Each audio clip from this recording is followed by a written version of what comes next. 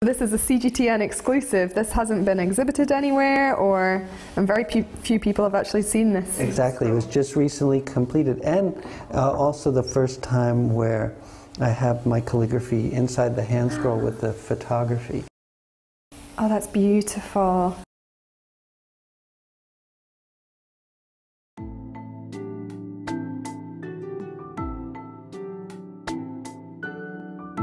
I am Michael Cherney, a photographer and artist.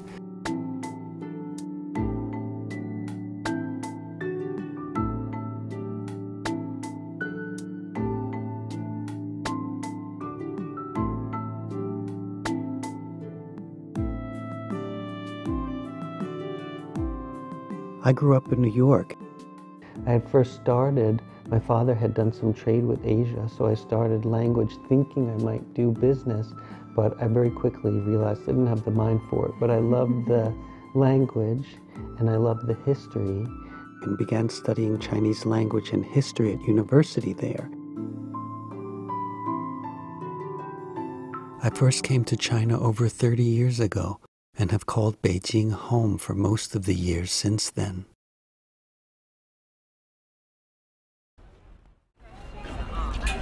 Hey, good morning! I'm so sorry I've been late. Don't worry at all. How are you doing? Okay. Good. Okay. We picked a good day for it.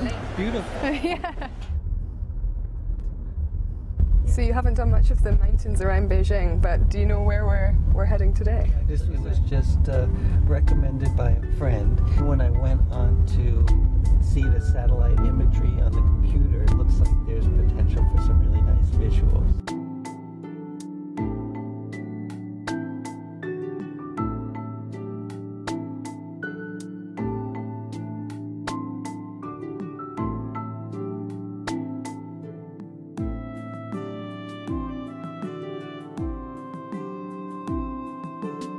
Through my art, I tried to combine photography with the themes, formats, materials, and aesthetics usually associated with classical Chinese landscape painting in a way that feels natural.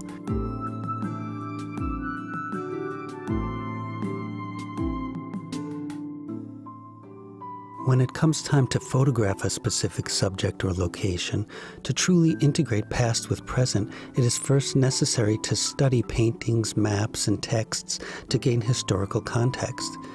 With that knowledge as a jumping-off point, I then transition to very contemporary processes.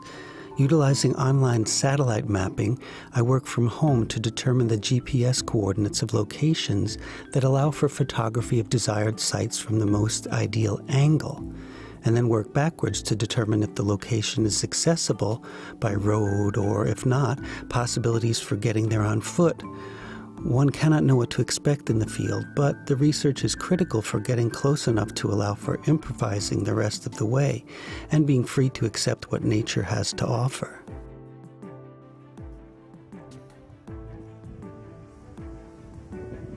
My grandfather was an accomplished photographer with the New York Daily News, but he had died when I was very young.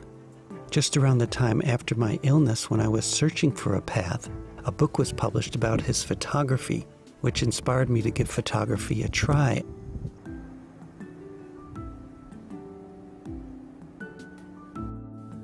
My photographs are shot on film, usually 35mm. After the film is developed, I search for elements within the film frame. Other than cropping, the content of the photographs remains unaltered, thus allowing for nature's true expression.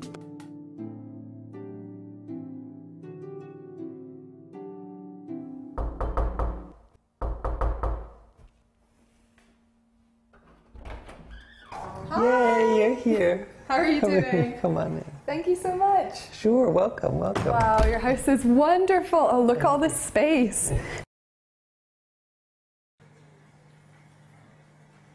I still shoot my work on film, and a very important reason for that is the graininess of the photos, because I take little excerpts of a photo and enlarge them to kind of lose the sense of perspective and get a little bit close to a feeling of classical painting. Film cameras don't have the little screen, so you don't know the result you got.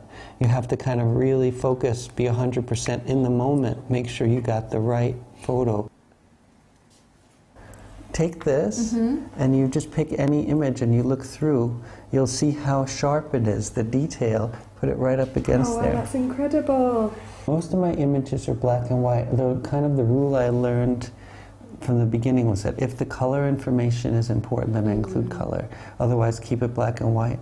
It makes it a bit easier to be consistent across a series of images. And it also has a bit more drama.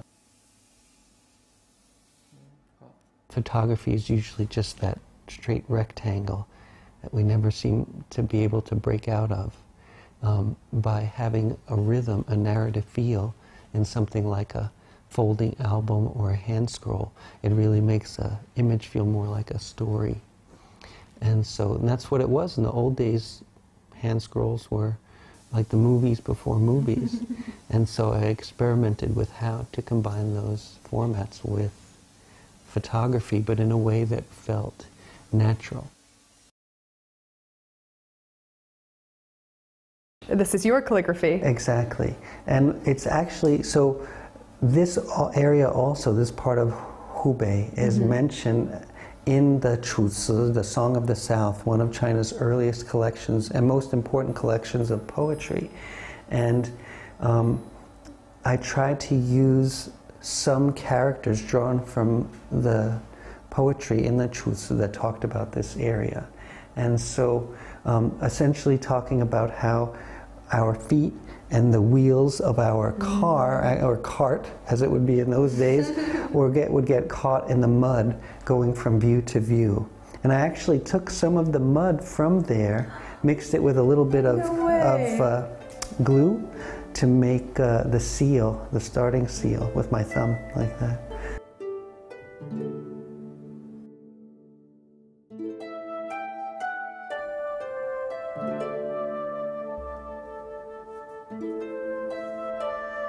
Print the photographs onto paper that is usually used for ink painting, which results in some loss of detail, but a more timeless feel.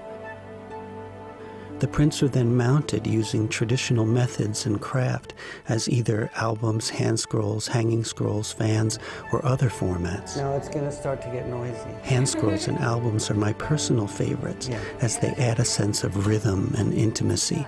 One can sit with the work or share it with friends, unrolling or unfolding as if reading a poem.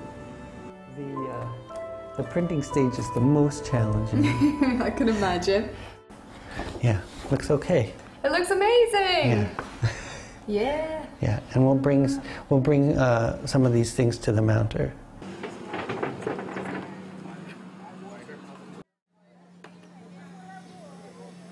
Today 我们是来找李红艳，那个李红艳是一个非常好的一个装裱师，所以他就给我们看看。对，可以看看片工作。谢谢啊。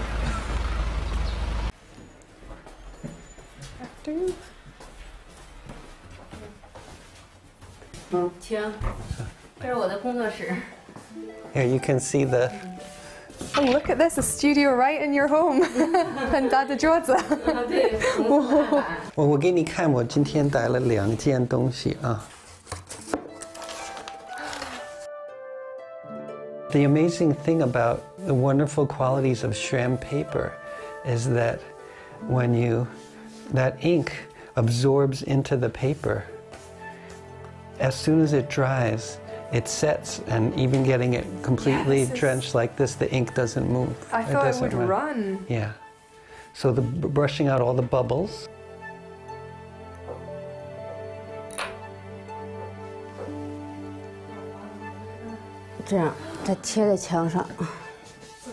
Wow, to the wall? Yeah.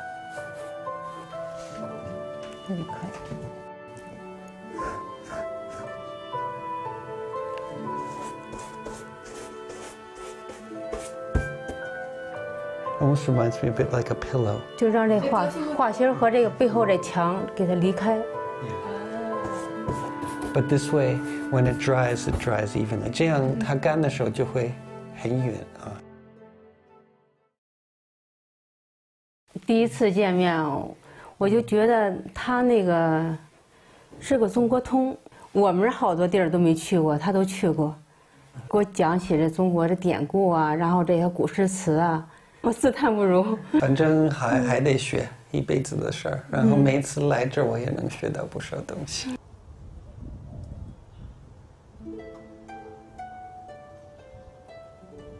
Studying classical paintings over the years has helped to train my eye to try to recognize that subjective moment when clicking the camera shutter will capture a view that evokes the rise and fall of the 10,000 things, yet also allows the viewer to connect to it as something real, something that did or still does exist.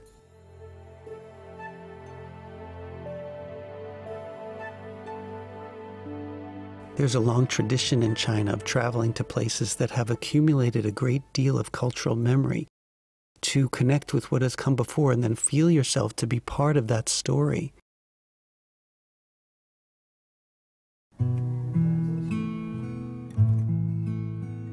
China is unique as a place where the thread of the art tradition has remained unbroken for millennia. It has given great comfort to me to share a sense of kinship and community with artists, scholars, and travelers who existed long before our present-day geographies and identities, and to connect with nature, which bestows its gifts in equal measure to all.